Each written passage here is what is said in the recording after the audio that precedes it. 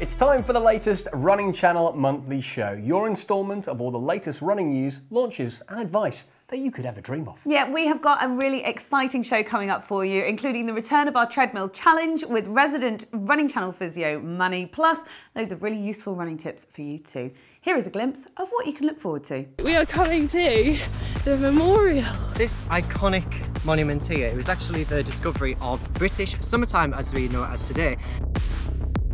My one thing with trail shoes is that I don't want it to sound like I'm wearing rugby boots. Sarah wants to win all the time, she said. Every single time. This time, she's not winning. We're kicking off this month with Inside Track, our time to show you all the cool running launches this month that we think you should know about. Yeah, now April showers are just around the corner here in the UK, so it might be time to get some trail shoes at the ready. And if you're in the market for a new pair, then Hoka might have the ones for you with their newly released Speedgoat 5. Sarah has been testing these out for us.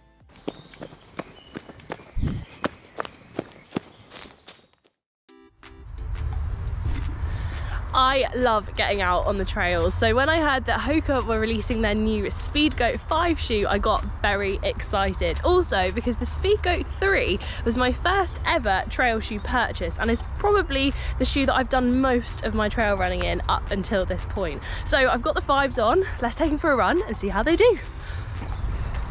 So the shoe is described by Hoka as having simply less weight and more traction. Two things which you're definitely looking for in a trail shoe. It can be really annoying to have a heavy shoe weighing you down, and of course you want traction to keep your feet glued to the ground and not slip about everywhere. First impressions at the box are these shoes feel great. They do feel lighter than definitely the Speedgoat 3s. I haven't had the 4s on my feet, so I can't comment on that, but they definitely feel a little bit more streamlined than previous versions of the Speedgoat. And traction wise, I mean, it's a nice beautiful dry day today in the forest that I'm running through, but they do feel like they would give me grip. And actually a proper test isn't a proper test if you don't go in a puddle, and there's one right there. So let's run through the mud. Yeah, no slippage at all. Another nice thing about this shoe is that my one thing with trail shoes is that I don't want it to sound like I'm wearing rugby boots. Sometimes that's necessary if you're on really, really technical terrain, but if you're on something like this, where it's super groomed, basically almost concrete in the summer, then I just want to feel like I'm wearing a shoe with a little bit more kind of padding underneath so that the rocks don't hurt my feet. And that is what these do. It doesn't feel really kind of loud and shouty, so that's a big tick from me.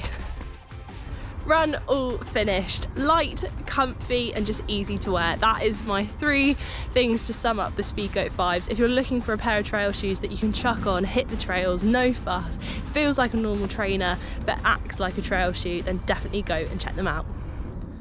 Thank you, Sarah. Those shoes look awesome. Now for some more March shoe news with Anna.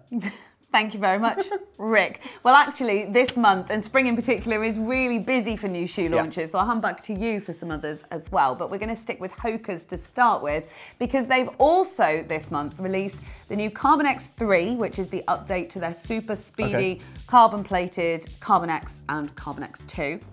And they've got the brand new Max Supersonic as well. So that's an everyday trainer, and that's got a bouncy new foam in it too. Oh, nice. Okay, moving on to New Balance. If you are a fan of their shoes, they've released an update to their 880 range. The new version 12, this is kind of a everyday shoe, I'd say. They've constructed the foam to take a lot of the hit out of your heel strike, which is something I've been looking for in a trainer a lot recently. And they've also moved around the cushioning and breathability at the top as well, so quite a lot going on there. On's been busy this month too. They've got 2 brand new releases. One of them is very interesting looking indeed. So it's the Cloud Monster. Oh, I love the name. Well, it definitely lives up to the name, Rick. Yeah? So How come? it's got massive cushioning. So I think it actually looks a bit like the platform shoes that I used to wear in the 90s. Spice Girls. Oh yeah? Dispersing your heel strike. I don't think, no. No? No, I don't think so. Okay. I think they'd be quite good for like a long run, because I feel like, so they claim that the energy return from them keeps runners' legs fresh. Wow, how does that work? Well, because your legs aren't doing as much of the work because they're shoes like springing back, so the energy return that you get from shoes. That's what all the tech is these days in running shoes, isn't it? So yeah, I'd quite like to try those out actually because they look monstrous, hence the name. Very good. They've also launched the Cloud Vista this month, so that's billed as a trail shoe for runners who live in urban areas. So this is a really nice one for sort of a gateway shoe for new trail runners. So as we sort of go into the spring and then into the summer, it's much nicer to explore the trails for the first time when the weather's nice. Moving on to books now, and Matt Wyman has got one out this month called Failure is an Option. Key is an option, not.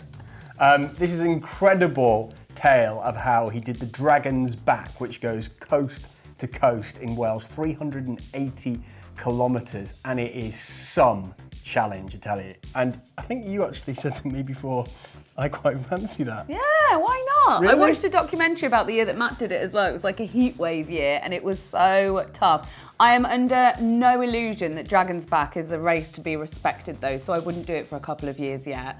I've got a lot of work to do on my old ultra running before I would take it on, but yeah. You have to go across Cribgoch and Snowdon. Yeah, and it goes from Conwy Castle to Cardiff Castle. Yeah.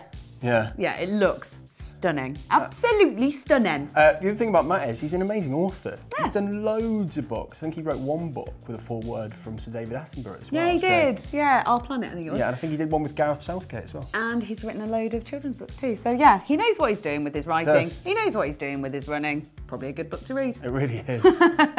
And then finally, we've got a couple of running announcements that have been made this month. Oh, exciting. First up, World Championship mountain runners Kilian Jornet and Emily Forsberg have joined Coros to be their new pro ambassadors, which is very exciting. And they teamed up with co-founder Lewis Wu for a business meeting in the Norwegian mountains to seal the deal. What a nice place for runners are bonkers, aren't they? Yeah, we are.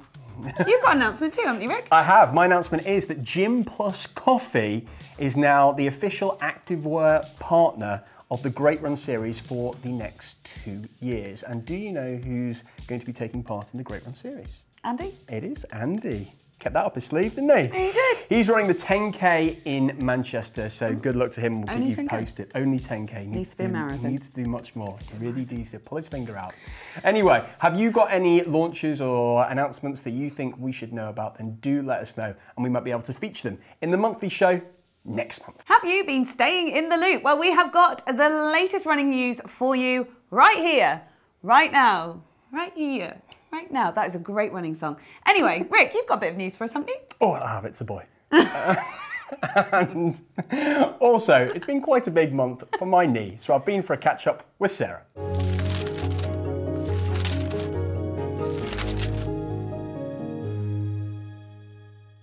If you're not already familiar with In the Loop, every month I bring along a guest or fellow presenter to talk about our favourite news stories from the month. And this month it is the turn of Rick Kelsey. Wow, lovely to meet you on a park bench. On a park bench, look at that. Now, you've got a bit of news yourself this month, Rick. How are you doing? So, 6 weeks post-surgery, had the osteotomy, which is when they basically cut your tibia in two. But watching you guys run around tracks and get incredibly active the last few weeks has been bonkers frustrating. Oh no, but don't worry, you'll be back in no time. Yes, I will be back running very soonish. Very soon, watch this space. If you want to hear more updates from Rick, make sure you're following us on all our social channels because you're providing regular updates, and a new episode of Recovery, best title ever, will be coming very soon as well. Now into the elite world, Tokyo Marathon was this month, and Kosgei and Kipchoge absolutely smashed it. Kipchoge ran a 2:02 marathon and Kosgei ran a 2:16. I mean, that's not far off his record, that. No, 2:02. It's absolutely phenomenal, and the fact that these people can just keep bashing out incredibly fast times like a Sunday run. Yeah, it's just their average run. Yeah. Also from the world of elite running, the indoor British and European mile record has been broken this month by Josh Kerr, who ran 3:48. 3:48 for an indoor mile. it feels like there's a lot going on records-wise and times-wise at the moment. It feels like that kind of, I don't know if it's the time of year or people are just kind of like really getting out there and pushing boundaries at the moment, but there's a lot going on, isn't there, in running world? Yeah, I think it is that kind of post-pandemic. Yeah. People have an agenda and they are going out there and doing it. Have you got an agenda? Are you currently trying to break some PBs? Let us know in the comments, and we'll see you next month for some more running news. Every month, runners are going to put their bodies and minds to the test as they compete in the Treadmill Challenge. That's right. The questions cover a range of topics, including general knowledge, some very important life questions, and running channel facts. This month, Sarah's putting the work in. She's back on the treadmill and she is head to head against resident running channel physio, Manny. But who will take the treadmill crown? Who do you think is going to win? Ooh, I'm excited to see this, but Manny? Yeah, I think Manny too. Sarah's general knowledge was not great last time. Not ideal.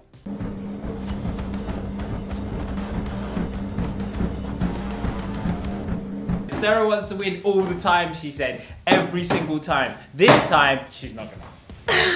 Okay, you ready? Ready. Are you ready Back to on the lose treadmill. at the treadmill challenge? I'm back on the treadmill and ready to go. Ready to Okay, lose. so the rules are as follows. We will both start off at marathon pace and then we will answer questions. We read out questions for the other person. Do you want to go first or second? I'll go first. Okay, bold. Yes. So Manny will answer a question first. If he gets the question right, I have to put my speed up by 1 kilometre an hour. If he gets the question wrong, he has to put his speed up by 1 kilometre an hour. And no cheating here, you got to press the button 10 times. 10 times, okay, 1 Yeah. kilometre an hour. All right, cool. Right, ready? Ready. Should we get up to speed? Yep, let's go. Let's do it. Okay, question master, let's go. What is the most Oh, I'm sorry, you reading go. it. What is the most populous city in the world? That's a big word. Tokyo. Yes! Oh no! Boom! I go up one. Right, you're reading for me now. How many medals did Team GB win at the 2012 Olympic Games? Oh, I don't know. 12? Ah! Oh, Put it up! that Put it was up! so Put it up! wrong. Put it up! Which planet is closest to the sun? Wow. Saturn. Oh. Ah, up you go with your speed. When is the longest day of the year? Longest day? Oh, I know this is before my birthday. June the 21st. Whoa! Yes! What is the flattest UK marathon? Ooh. That's a good question. Ooh. Flattest UK marathon. Dorney Lake. I don't know. Manchester. Oh, up you go, Wow. Manny. How many lines are in a haiku? I think 5. 3. Ah, let's go. Let's go. I'm going. 14. Okay, what is the most popular breed of dog in the UK? Oh man. Lot Pug. of dogs. Pug. No, Labrador. incorrect. Put your speed up. Manny's at 3. 18.5. Per kilometre. Name the first King of England. Sarah. James the First. Whoa. Never knew I do that. not know who that is. That's a good fact. Who held the men's marathon record before Kipchoge? Oh. Bekele. I know it's not. Yeah. Up you go. Put your speed up. 19.5. Which ocean is the largest? Pacific. Yes, put your speed up. Ah, he is up. I could not do any Yes. faster. I was very close. I tell you what, Manny's general knowledge, not ideal either, is it? No. Tell you what, I need a sit down after all that. Maybe a coffee. I have just had surgery, you know. Oh, you never mentioned it. Do you want me to go make one? Yeah. All right. Now, the eagle-eyed among you may have spotted little bags on our set in this video. That's because Exhale Coffee are kindly sponsoring this month's show. Exhale is the UK's first organic specialty coffee that's optimised for health and performance. Their founder Alex is a keen ultra runner and told us he sourced his coffee from farms specifically to maximise the good bits and keep out the bad, such as mycotoxins and pesticides. Now with Exhale, you're getting the performance boost from the caffeine as with other coffees, but uniquely, Exhale has almost 3 times as many polyphenols as your average coffee, which have been shown to improve both sprint and endurance performance. So it's a win-win. Polyphenols and antioxidants also help recovery, and 1 cup of Exhale coffee has the same amount of antioxidants as 12 punnets of blueberries. Head to Exhale's website via the link in the description and use the code TRC for 40% off your first bag in a fully flexible, no commitment subscription, or to find out a bit more about them. Hello. Here's your coffee, mate. Cheers to you. And cheers to you. Now it's time for Ask TRC. Make sure you keep sending your questions in for Ask TRC. We love going through them every month. We've got some great ones this month, but if you have got something that you want to ask us, be it a burning running question, or would you rather, a question for Rick, whatever it is, just send it to Ask TRC. at therunningchannel.com. Rick, are you going to kick off this month? Yeah, I'll kick off. Why not? If it's a question for me, it might go on for a while, but this one's from Toby and it's relatively short, so here he goes. Hi folks, I've been running for about 2 years and have always used an all-rounder support shoe for everything. He's got mild pronation and he says, would I be okay with some neutral racing shoes, or would it be better to try and find some shoes that are geared for racing but still offer some level of support? What a great question. Keep up the good work. This channel has been super helpful throughout my lockdown journey. So thank you very much. That's really nice, Toby. Okay, so to kick off straight away, running shoes are all individual and finding the perfect shoe will be a case of trial and error. Now, you mentioned in the long version of your email that you use the Adrenaline GTS shoe. Now, I just want to talk a little bit about heel drop here. That has got a 12mm heel to toe drop. That is pretty big. So if you're planning on switching to something like a Hoka, which has a very small heel drop, this could cause you some big problems straight away. So have a look at what you're going for. Try lots of different ones on, and also get your feet measured to see what your gait is like, because, you know, the shape of our feet and our running style does change a lot as well. So what you were running at when you were 21 may be very different to when you're 41, as you've tried different ways, different shoes. You know, cadence might have changed, and this all changes your style. So just because you've had your shoes tested one way 20 years ago doesn't mean it'll be the same now. Yeah. Is that something that you probably back up on that? Yeah, definitely. And also from a female perspective too, gait analysis can change if you put on weight, or if you've had a baby, if you're pregnant, like that can change things too. So our feet are always changing. I used to be a heel striker, really like strike on my heels when I landed, but now I'm a real tiptoe striker because I thought that I had to change the way that I run. So that really knackered up my calves from changing heel to toe too quickly. So what you're saying there is, if you're going to go from a shoe that's got a 12mm heel to toe drop to some of these really fast carbon racing shoes that are much lower in heel to toe drop, then you could cause yourself some kind of injury. It's probably also worth, Toby, talking about, if you look at the top of the range shoes, which are all the carbon plated ones, most of these brands do one that is just a level down, which is a little bit cheaper. And you know, from experience, some of the fastest carbon plated shoes are not actually the comfiest and most supporting shoes. No, that's true. And can be a bit wobbly, actually. Well, yeah, so Toby's in Brooks already. I love the Brooks Hyperion Elite 2s. Yes. But you're talking about the ones that are a bit cheaper. The next one down from that, the Tempos, they are probably a little bit more supportive than perhaps They've got a bit more padding in them. So, yes, looking at something like that's not a bad shout either. And you know, head to a specialist local retailer if you can. Try them out. I know you might not be able to actually go and run in them, but if you can have a proper walk around and really do have a look at that heel to toe drop, bearing in mind what you're coming from and what you want to go to. I hope that helps. Yeah, and most running shops will have treadmills inside as well, so you can give them a good run out. So our final question this month comes from Les Edwards. So he's been running on and off for 5 years, and he's been regularly running 3 to 4 times a week for the last year. Now, Les's problem is he's in a bit of a rut. So he's trying to get his 5K time under 40 minutes, but is really struggling with it and wants some tips to help get faster. Firstly, I'd say, Les, don't give up on you. You're just in a rut. Great killer song. It's a very good killer song. So for the actual advice, Les, variation. So are you running your 3 to 4 runs a week, just going out and running 5K? Because if that's the case, then it's pretty simple to mix it up and get you a little bit quicker here. So if you're going out and running all of those runs at the same pace, same distance, what you need to do is train either side of the distance. So do some shorter, faster stuff and some longer, slower stuff. So for example, Andy, who you see on this channel sometimes, he used to be a 1500 meter Olympian, right? Yeah. But he'd still go out and do a long run on the weekend that was like 10 miles plus. Yeah.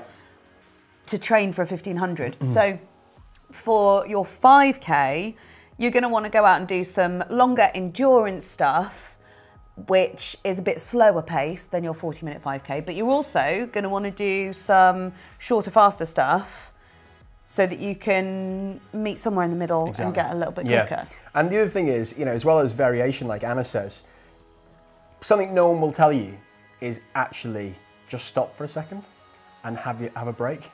I know we're on the running channel and we probably wouldn't say this, but give yourself a week off, reset, and then go again. Do something else for a week, go swimming for a week, go cycling for a week, and then come back and try your variation. So you reset the whole clock. That's a very good tip. Also, this is the one that I thought you were going to say, Rick. Strength and conditioning. Oh, well, I mean, yeah, but I just thought it was too obvious. Resistance training. So doing stuff other, like Rick said, kind of in that week off, but consistently doing resistance training and strength training to make you stronger, which will then help you get quicker. And then the final thing as well is maybe try and work on your cadence. So cadence is the number of steps per minute that you take. We've got a whole video about this coming out super soon, so make sure you check that out. But if you are able to count the number of steps per minute that you're doing at the moment and try and up that by around 5% to try and basically take more steps quicker, then you will up your pace. So hopefully that's helped. That's all the questions for this month, but don't forget, if you want to ask us something that you're maybe a little bit embarrassed to ask your friends, or you actually just don't know the answer to, do get in contact with us. Drop us a message in the comments or send us an email to asktrc@therunningchannel.com. Now it's time for Scene on My Run. I am here at Swanley Station to go on a run with Matt, who you might know as Runderground on YouTube. He finished running the London Tube Map last year and he's currently running the London Rail Network. And here he is. Hello. Hello, should we go for a run? No, I'm just kidding. And we're off. See you later, Swanley. Well, this kind of area falls within London, so Swanley is just in Kent. So we're in St Mary Cray. This building dates back to as early as the 15th century. Wow. So it's one of the oldest buildings. What is it now? I believe it's residential, so I think we're like filming someone's house. But so how did running the tube come about? Well, I'd moved to London in 2017 and I've always loved running, I've always loved railways, and so for me I wanted to explore all the different areas, and I was getting off the tube at Ealing Common and I was like, like, have people like ran the tube map or like, you know, done anything? And a few people have, and so for me I wanted to document it, and it just kind of like flourished from there. Right, we are coming to the memorial. This iconic monument here, it was actually the discovery of British summertime as we know it as today. So the guy that's behind it is Sir William Willett, who was local to that of Chislehurst. He proposed a equivalent of like the British summertime, almost like a pamphlet back in the day of like, we need to change the time. Now, he wasn't alive long enough to see it come to fruition. However, the catalyst to make it come to fruition was World War I. So it was to make workers more efficient and you know, to get people out and about, like working, like up and about early in the morning and spending you know, their time working to the evening. William Willett is none other than, I think it's the great-great-grandfather of Chris Martin from Coldplay. So we've just arrived at our final destination. Yes. A couple of quick fire questions to round off. Hit me. What keeps you motivated? Actually, like, doing something with my life.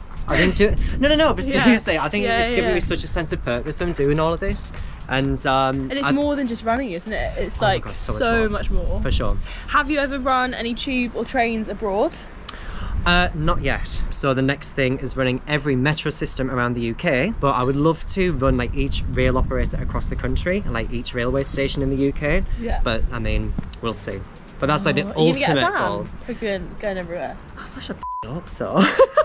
I think you need a van or a train. Yeah, An old train. Yeah, exactly. Awesome, well, best of luck. Thank you so much for that. Thank you.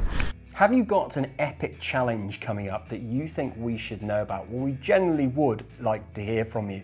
Drop us a DM or email us, community@therunningchannel.com, and you could be featuring on next month's show. That's right, we are now at the end of this month's monthly show. Ooh. Thank you so much for sticking with us all the way through to the end. We will see you next time on The Running Channel.